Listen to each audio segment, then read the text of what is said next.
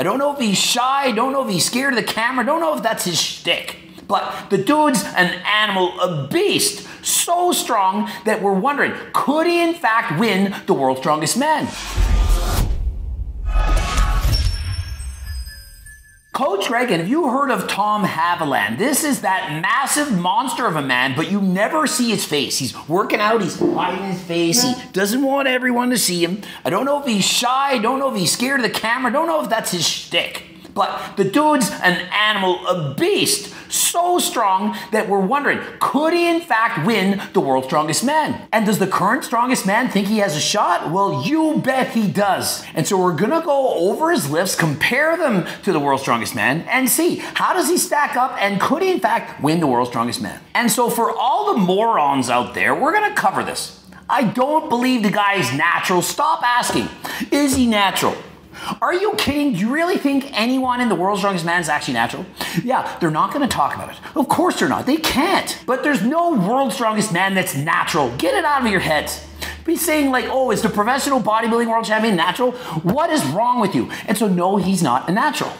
Next. There's no way I believe he's 400 pounds. 6'8" and 400 pounds with a six pack? Do you really think that's possible? Not even Thor the Mountain has that much muscle. There's no way a guy's gonna be shredded at 6'8" and 400 pounds. It doesn't make sense. He's on a quest to be 400 pounds with abs, and he is well on the way. He's a guy from Queensland. He just trains with his back to the camera, jailhouse training systems. And so what makes this guy even more impressive is he's basically training in his backyard. He's training outside in the woods. Is he training in some island somewhere? He's not training a commercial gym. And so how did he get this strong? He's done things across the board.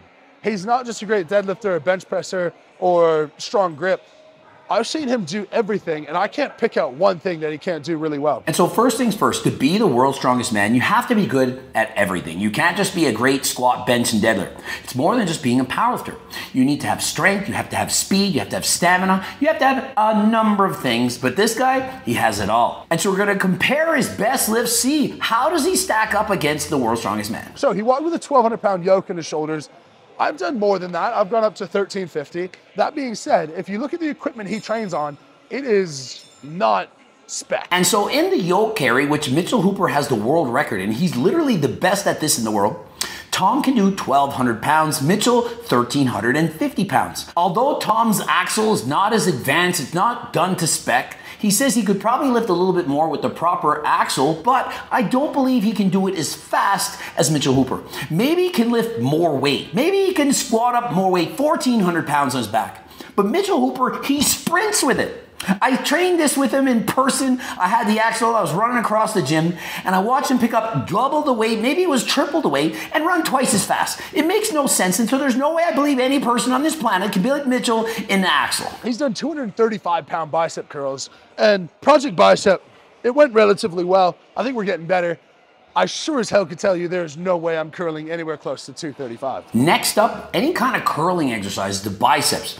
Sorry, but Mitchell Hooper's biceps, they're not impressive. They're very strong, yes, but they're not nearly as strong as Tom. And so any event where you have to do bicep curls, where you have to carry things with your arms, I do believe that Tom has an advantage over Mitchell Hooper. He does a lot of Zerchers. He's done a 626 pound Zercher carry, 2 sets of 30 seconds, for continuous walking. And so up next, the Zercher, and Tom, he's lifting 750 pounds, which is way more than Mitchell Hooper. But at the World's Strongest Man, you have to hold this event and you run around in circles. You're not just walking, you're going as fast as possible. And so for me, this is an advantage for Mitchell. Mitchell is so quick and so agile. Remember, he used to play football. Also, he's a marathon runner. He has incredible endurance. And so if it's an event involving running and speed, not just strength, Mitchell Hooper, he has a clear and concise advantage. Not only has he done a 275 pounder stone to shoulder, but he put it up on his shoulder, walked 5 steps, did a set of squats, moved to his other shoulder, did another set of 5 steps and did squats.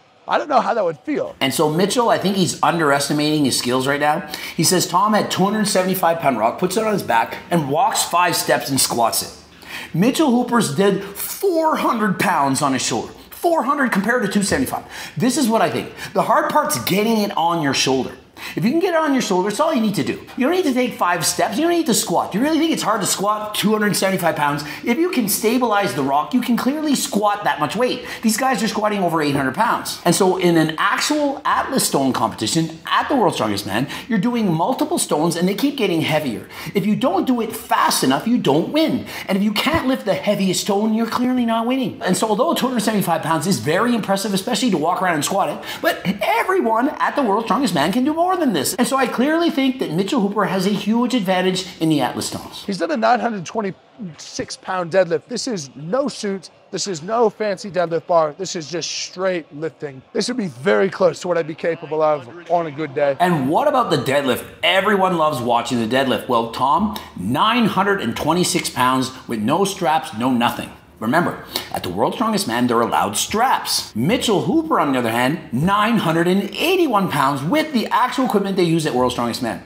Remember, that's over 50 pounds more. I don't believe that Tom could add in 50 more pounds with straps. And so because Mitchell's already lifted that much weight, I do believe he has the advantage. Not only that, Mitchell's only been lifting for like 4 years in strongman competitions. He's going to get stronger every single year. He was a marathon runner 4 years ago. And so clearly, if we're going to the future to see who's going to be better, Mitchell has much more room for growth than Tom, who's been training his entire life. And so I do believe Mitchell has a clear advantage in the deadlift. Next up was squats. Now the best I've ever done is 800 pounds, a little over 810, 815 for a double. Tom has done 692 pounds for multiple reps. Next up, the squats. Well, Tom's done 691 for 5 reps, but Mitchell's done 800 for 2 reps. And if you're basing it on the math equations to predict how much you can lift, 692 for 5 reps does not equal an 800 for 2-pound rep. And consider Mitchell Hooper is at least 5 inches shorter. He doesn't have to move the bar as far. It's going to be easier to get more reps. He doesn't have to work as hard to get each rep in. And so that is in his favor as well. And remember, at World's Strongest Man, they're not doing 1 rep maxes. That's powerlifting competition.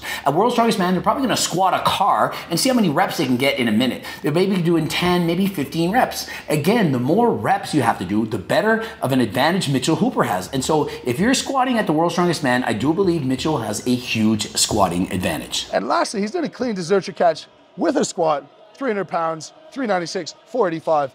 I could not clean 485 pounds. Definitely not. And so Tom cleans 485 pounds. Mitchell, he can't get that much weight. I do believe he gets close to that, 465 pounds. And so if the competition at World's Strongest Man is simply to do a clean, I do believe that Tom would beat him in this event. But I've never seen them just do cleans at the World's Strongest Man. What I do see them do is clean the weight and press it over their heads, usually with a thick bar. I've recently seen Mitchell Hooper do, perhaps it was 465 pounds. And so I do believe at the World's Strongest Man, if you include pressing the bar overhead, I think Mitchell still has the advantage.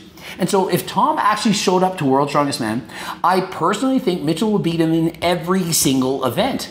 I'm not saying that Tom isn't strong, but Mitchell almost beats everyone at every single event. And so is it really shocking that a guy who's never done a strongman competition before, not in his life, could actually show up to an event like this where you need to train for months and or years to perfect your technique, to know what you're doing, to be able to save your energy on certain events and know where to excel the most? Does it really make sense that he could show up and win the actual competition on his very first try?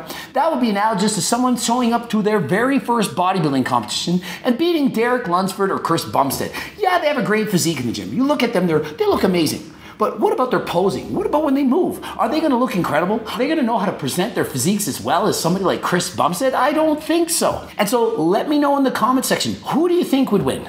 Do you think Tom would have a chance? Would he beat him at any single event? Don't forget, we have GO2 Max, my #1 selling supplement, and soon to be back in stock will be Turk Builder. We also have Ecti Builder, remember various Ecti steroids, and obviously tens of thousands of people have used these products and they do in fact work. And remember, you don't have to buy any supplements whatsoever. People, they love to complain when people start selling things. Oh my God, he sells a cookbook, a training book. He's coaching people. How horrible. I give free diet and training programs and they're close to 50 pages. And so you can complain all you like, or you can head over to my website and get stuff for free. Which sounds better? Complain or get free stuff? Subscribe, click the bell button, comment to boost the algorithm. Don't forget to like this video if you like to watch one of those 2 bloops. And of course, training books, cookbooks, coaching plans by me and my team, phone consults, the Circle Diet book, and until next time, I am out.